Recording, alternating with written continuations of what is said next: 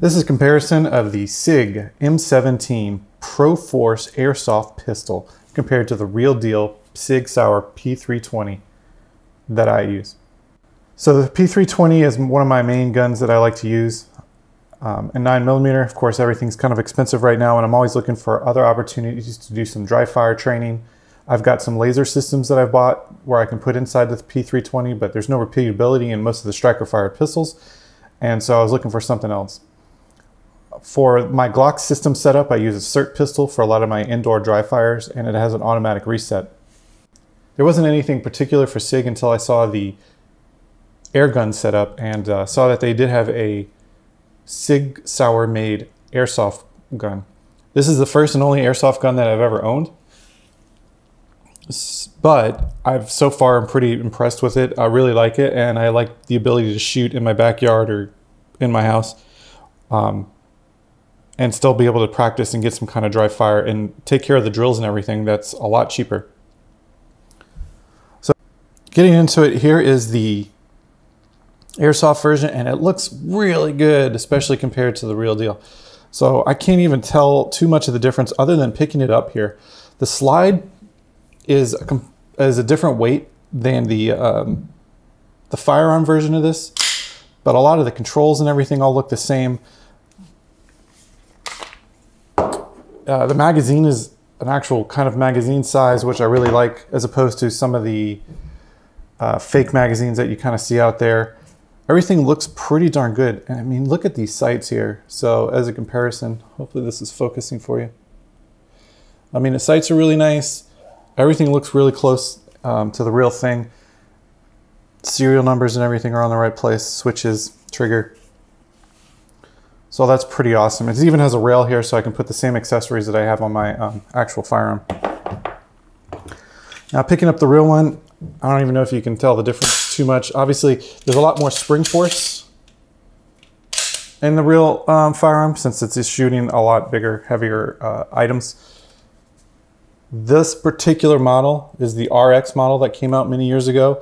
It has the red dot already kind of put into it, and it has some slightly different suppressor height night sights that are on here. So they're a little bit different from this one, but I still think they're some pretty good sights. If you look at it here, it is almost indistinguishable as far as which one is airsoft and which one is the firearm. So comparison wise. Now, in the hand is probably what most of us would care about the most. And in the hand, you can tell that this is lighter. And the biggest thing here is the slide is a good deal lighter than the firearm version here, and we'll see that in a second. But once you add the weight of this magazine, the guns are actually about the same weight. So we'll put them here on a scale. So here we have the M17 without the magazine. We put it right here on the scale. And notice it's about 1 pound, 1 ounce. We add the magazine to it, and I got 1 pound, 10.7 ounces here.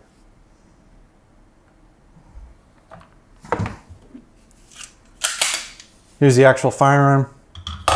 Put it on a scale, and I got 1 pound, 13 ounces. We're talking about a 3 ounce difference, and let's not forget this one in particular has the red dot sight on it, while my M17 does not. So as far as weight goes, once you have the magazine inside of it, it is a very, very good replication of that. Now I take the M17, it comes apart very similar to the P320. One thing I really like about the M17 is it locks back when it's on an empty round. It locks back on an empty magazine. It has not been 100% all the time, but it is pretty darn good, because it's nice to be able to have that there for training purposes.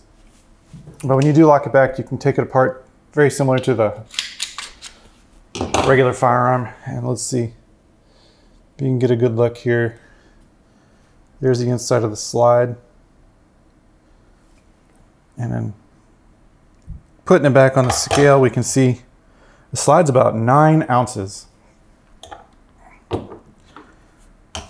And then the frame is about 8 ounces.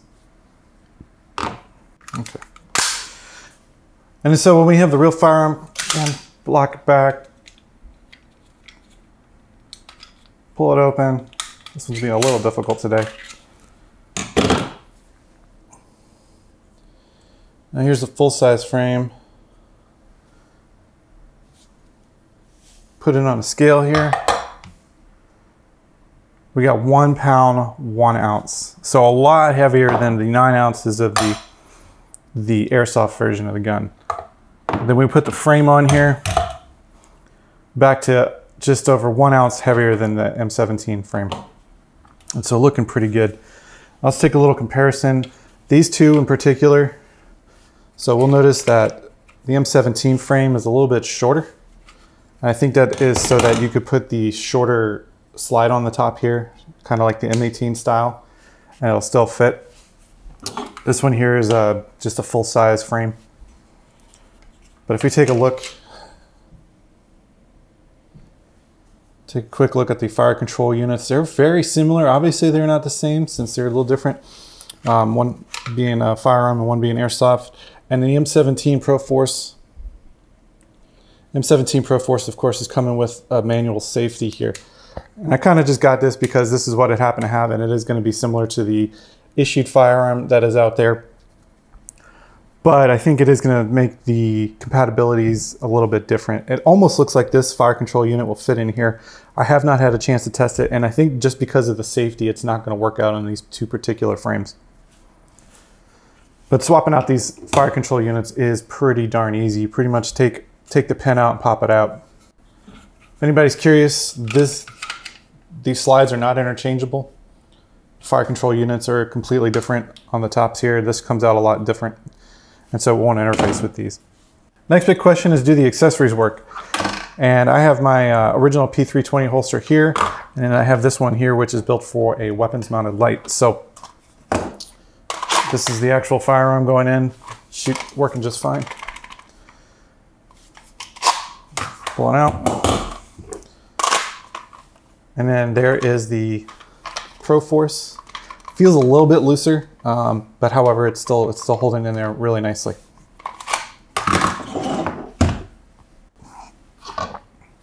All right, and so here's the Streamlight TLR1 that I use on my my full duty gun here, and it fits just nicely on the same rail that the Airsoft one has, and it fits inside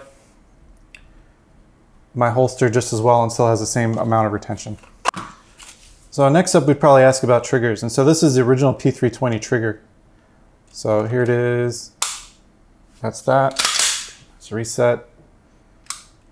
So this one in particular is a little smushy. I really still like this trigger, even though it might not look that great on camera, but I still really enjoy shooting this particular trigger.